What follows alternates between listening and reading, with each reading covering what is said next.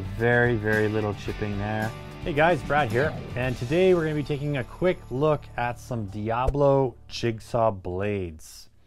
I picked these up at Home Depot, and I think they're a pretty good deal. They're about 30 bucks for this set of 20. So we're going to kind of take a look at each one and see how they cut some wood.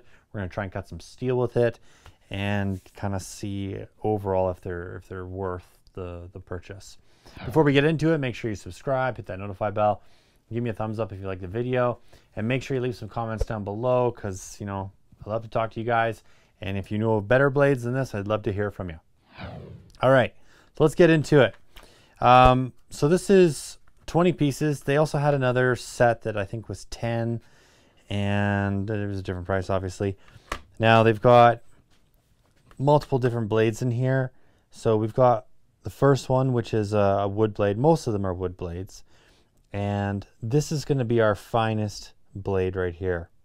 This one says that we get a clean cut top and bottom on the top and bottom stroke. So that's what this is. Then we've got some more wood blades. We've got a wood and nail embedded. Now, for me, I never really use a jigsaw for demolition. I'm typically using my sawzalls or grinders or whatever, or a big hammer. But for me, I find I'm using a jigsaw mostly for finishing type work. So it would have been nice to have seen maybe some more, you know, nicer cut blades in here. I know these little guys, I like them a lot. They just allow you to do a really tight turn, tight radius. Now they've got some big metal blades in here. So we're going to take a look at those as well. And these ones, they have limits on them, 1/16 of an inch to 1/8 for metal. The next one is 1/8 to 1/4. And then this last one here is a 64th to 3/64. So thin metal, thick metal, medium metal. And then the red ones are our sort of multi-purpose type blades. So let's take a closer look here. I'm just going to open this right up. Maybe I can take this off. No, can't take it off.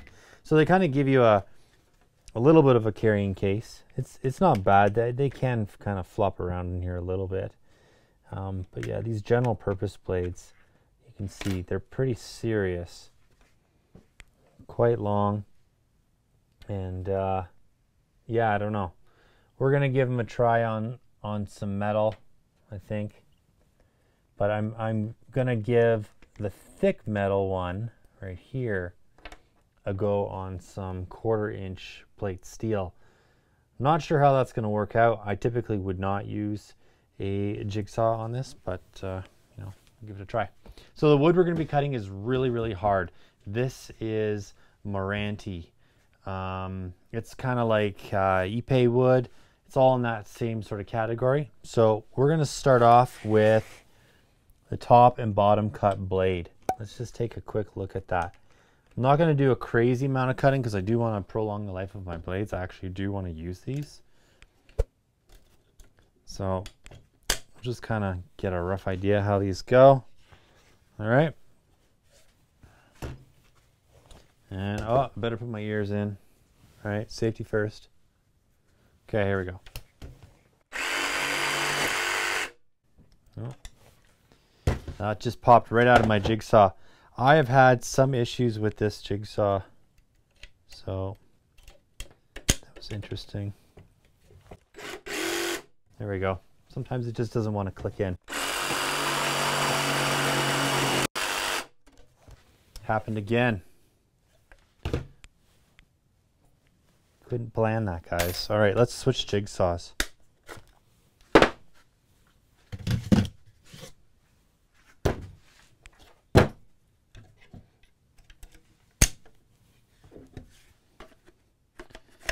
Try it again, eh? Is that jigsaw any different? It's the same jigsaw. It's just newer. I think this is my newer one. I can't even tell. They're both... Actually, this looks like my older one. This is my old one. All right, let's see if it happens again. I don't know.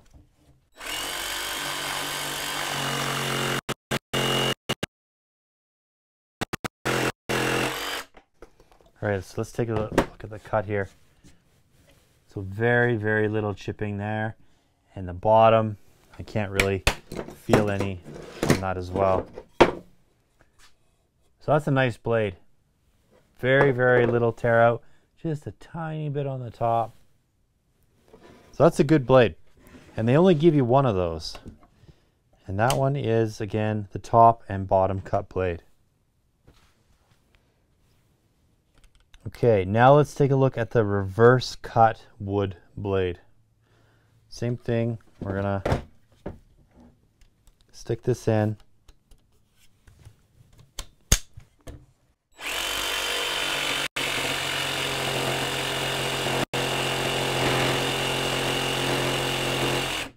So that's a lot harder to cut. That would not be my go-to blade for sure. Just really hard trying to get through that wood. And that was the reverse, they call it. So now let's try the scroll cut. Now the scroll cuts, I've always liked this style of blade because they're very, very small. I just wish they were a little longer because sometimes the stroke, they jam up. I'll try and get it in the lowest position.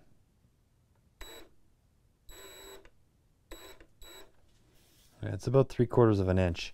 So when you're cutting 3/4 material, sometimes if you just lift off a little bit with your saw, it can bounce you back up. Okay, let's give this a go.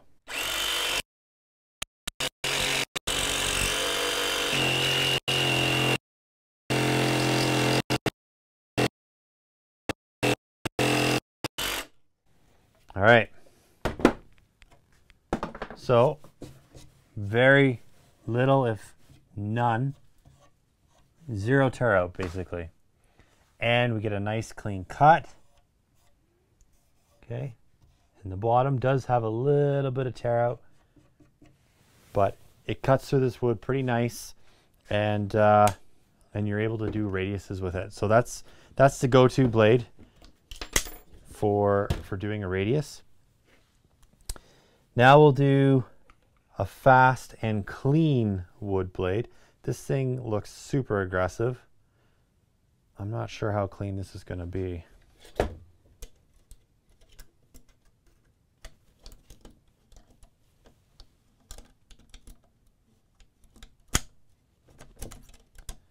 Man, sometimes I have real problems with this. There we go. Okay.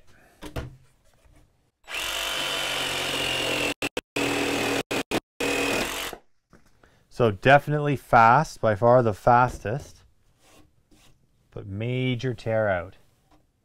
I would not classify that as clean, but that definitely gets it done the fastest. And these blades are always hot after you use them, so there we go. Now we've got a fine finish wood blade. So let's give this one a go.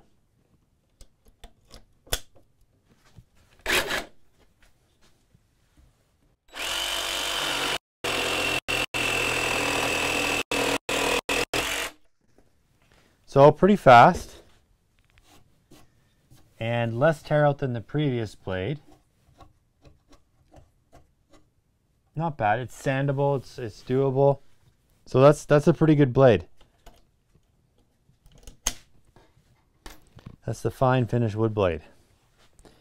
Now we'll try the general purpose.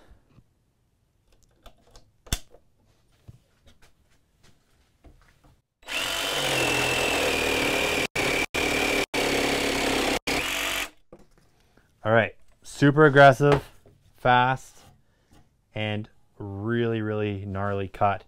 That is all just tear out and just nastiness. So don't use that if you're going to do any kind of fine cutting at all.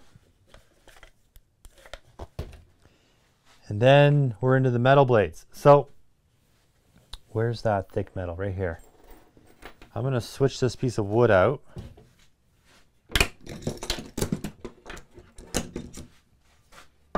And we're going to put a piece of metal up here.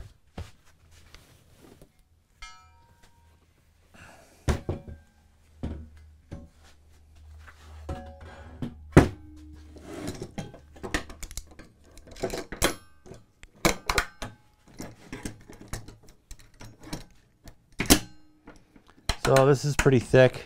Like I said, I would not normally use a saw like this.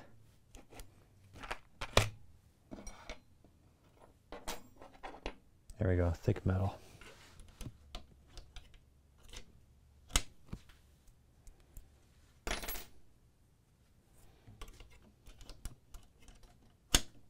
All right, let's see how it does.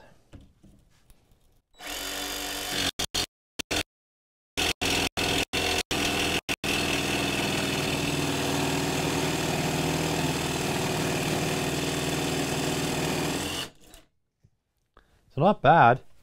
I was trying to churn it a little bit, and you definitely can't put any kind of radius on this, but you can see it does cut.